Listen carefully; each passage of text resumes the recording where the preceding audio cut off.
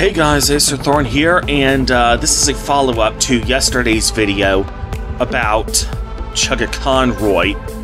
It turns out that only a few hours after I posted that video in defense of Chuggaaconroy, another Let's Player who had previously been one of the 4th rotating members on the Runaway Guys, by the name of Anella, had posted her own tweets, her own 8-part tweet, basically corroborating Lady Emily.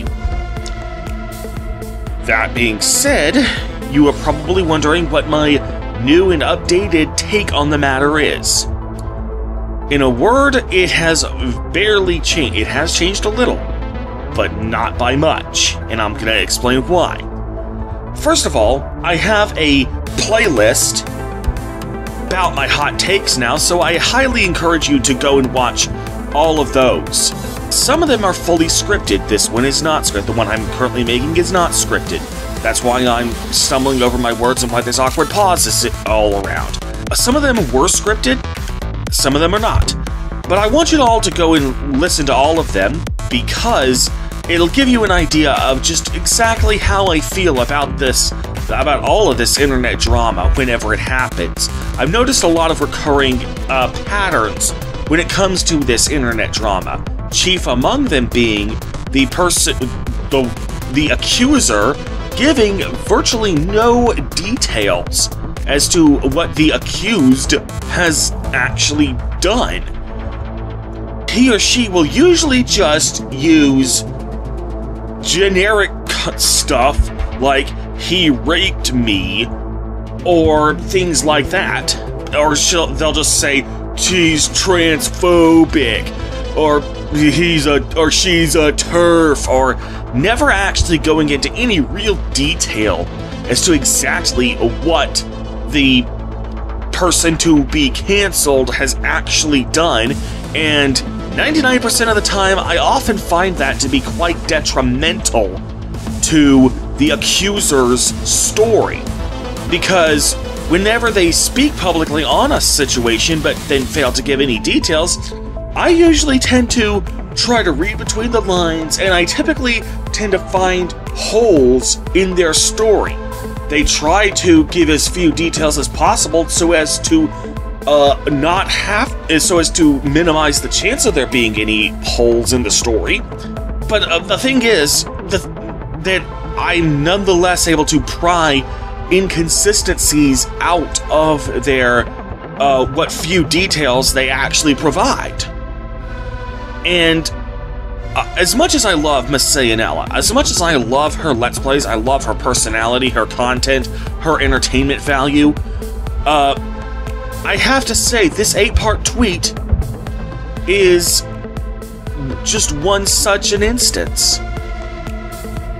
The only thing, she admits that she has, she no longer associates with Chuggaaconroy, that she will not be in the same proximity to him anymore unless it's in a highly public space, like a con. But the thing, and that's good for her.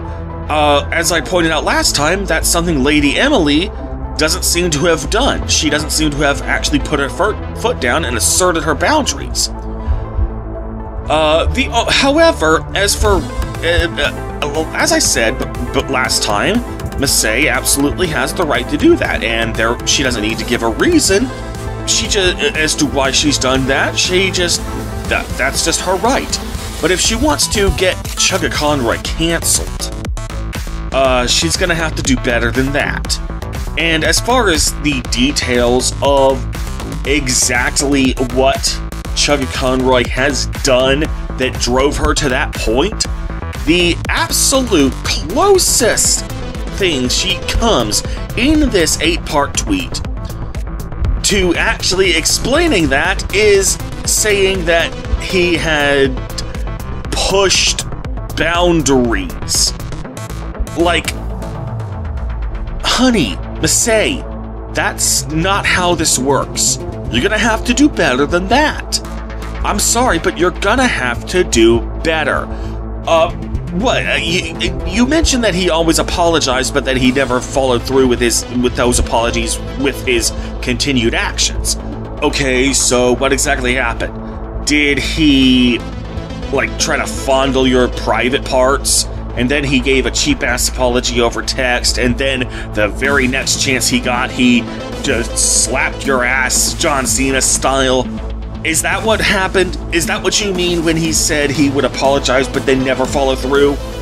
That would be some details. You know, that would actually be something worth, discuss. That would actually be something that should go viral and that would be worth canceling Chuggaaconroy over. But you haven't said that. You haven't said anything like that. All you've said is that he'd push boundaries. Privately apologize, but then those apologies rung hollow with his actions, whatever the hell that means.